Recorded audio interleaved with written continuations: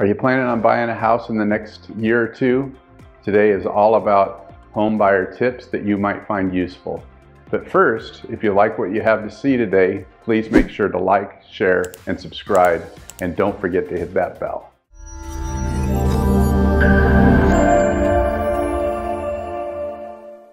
Hi, my name is Ray Henson. I'm an EXP real estate agent, and I specialize here in the Elk Grove and Sacramento areas. Today I thought I'd go over a few first-time home buyer tips with you.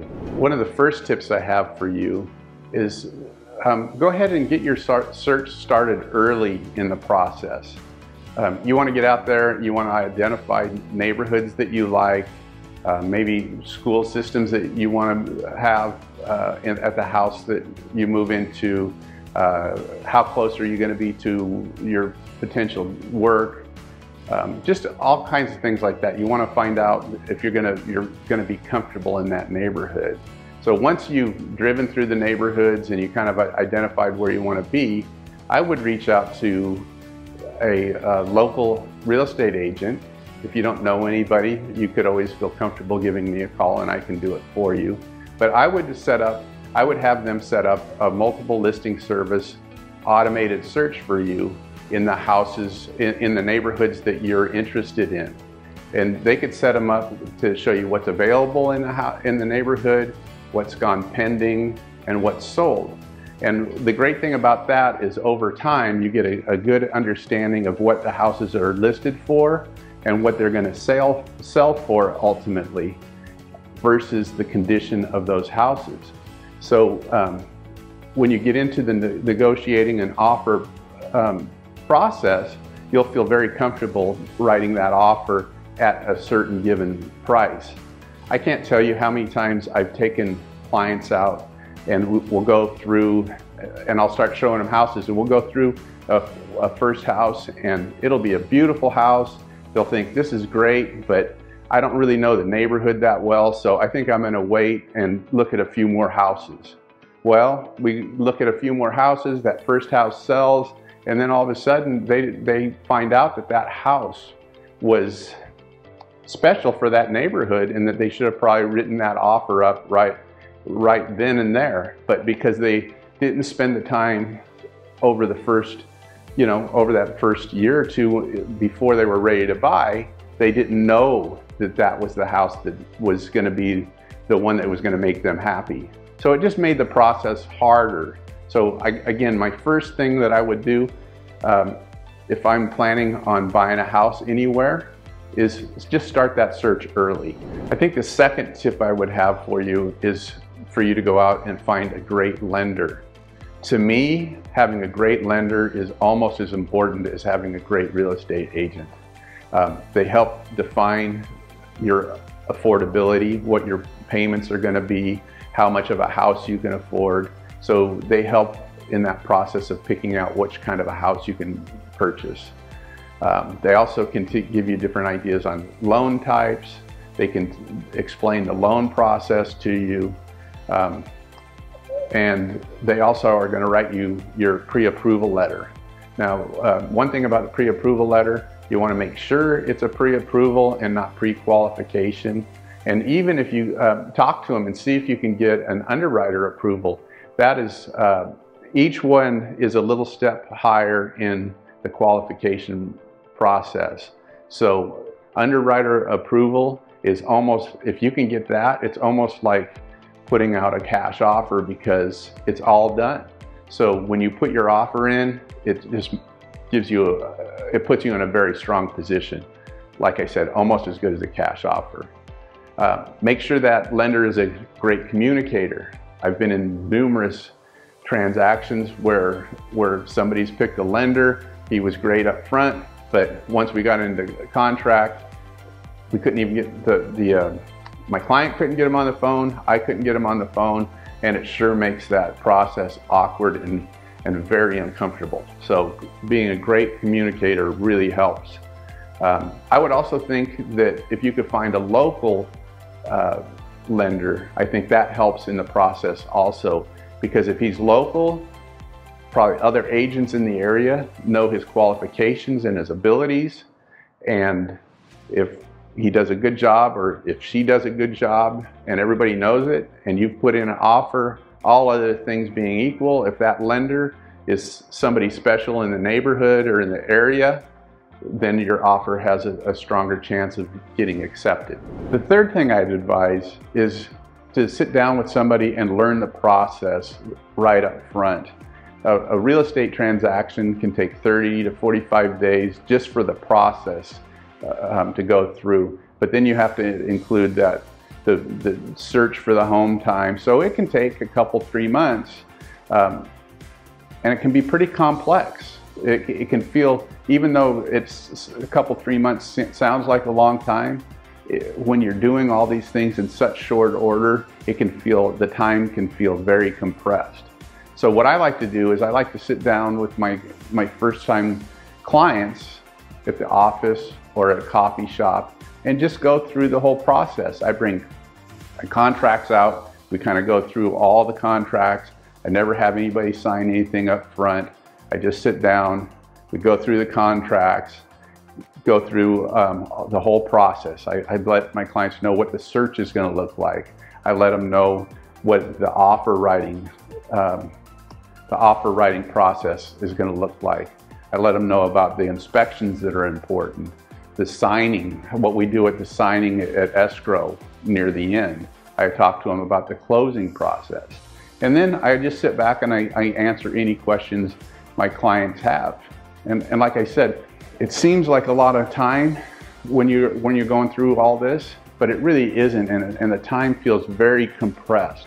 So the more you can learn about the process up front, the more comfortable you'll be going through and purchasing your first home. The other thing that I'll tell you about is that any of my clients that go out with me, they always at least get a free cup of coffee. So the fourth thing I would advise is spend some time and try and find the right real estate agent. Now there's a number of ways to do this. The best way, I think, is by referrals. If you have friends, talk to them and see if they've used a agent or they know an agent that is could be very helpful to you. I think referrals are the number one best way to decide. Now, if you can't get that referral, or if you get a couple referrals and you want to kind of vet them a little further, maybe do what you're doing right now. Go and look at some of their videos if they have some videos.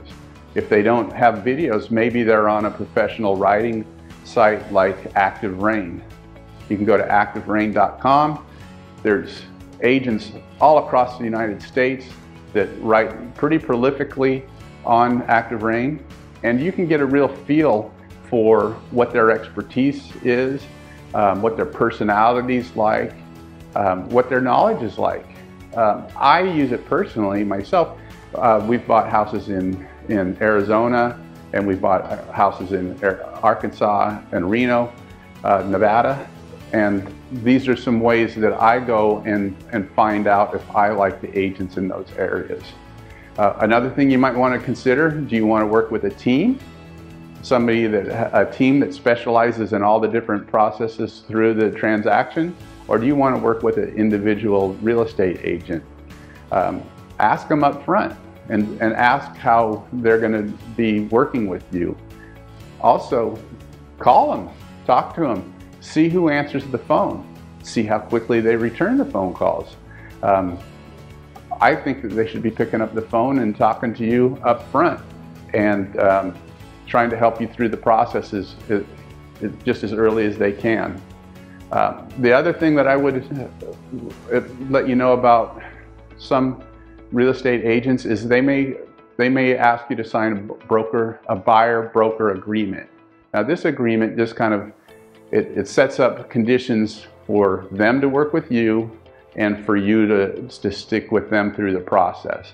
I don't usually use them.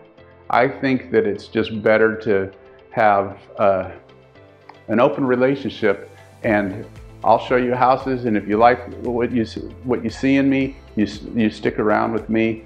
I've also had a couple of agents try and have me sign them when I needed. In particular, we just had a house that we purchased in Arkansas When we met, he wanted me to sign one. I read through it. It obligated me to stay with him for 3 or 4 months. If I stepped out of the transaction, it was going to cost me $500. But on the other hand, when I read about his commitment to me, he could step out any time and I would not get any remuneration for myself. So I just didn't think it was a fair agreement.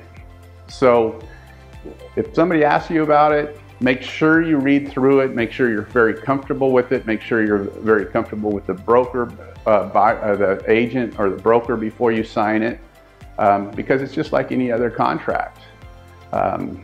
I'll tell you this, the person that gave me the buyer-broker agreement in Arkansas, I just told him no, and he still helped me through the whole process.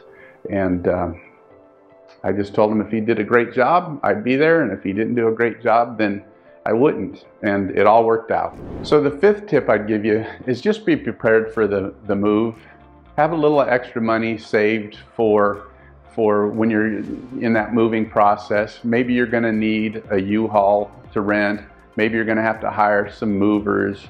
Maybe on those inspections that you did, there were some repairs to be done. And it'd probably be easier to get those repairs done before you move in the house. Maybe you want to make that house your own home right off the bat, get some of your custom colors done and do some painting through the house. Maybe you need a little extra furniture, but all of those things, it would be great just to have a little extra money put aside just for that part of the process. The other thing is have a little flexibility with that move-in date. It doesn't happen very often, but sometimes things happen. We were one of my clients was ready to move into their house, and we had a big rainstorm come in, and there was no way anybody was going to move in those next few days. Sometimes a seller will have an issue. Maybe his transaction doesn't close as quickly as he thought it was, and maybe he has no place to go for a day or two. So it helps to have a little flexibility. You can have your agent reach out to the agent on the other side through the process and kind of monitor how everything's going on the seller side. That can help, but really having a little flexibility of a day or two worked in there can really work to your advantage. So anyway, those are the 5 tips I have for you today. Thank you so much for watching my video. Again, my name is Ray Henson from eXp Realty. Feel free to call me at any time with any of your questions. My contact information is in the comments below. If you really enjoyed the video today, please be sure to like, share, and subscribe, and maybe take a look at a couple other of my videos. Thank you very much.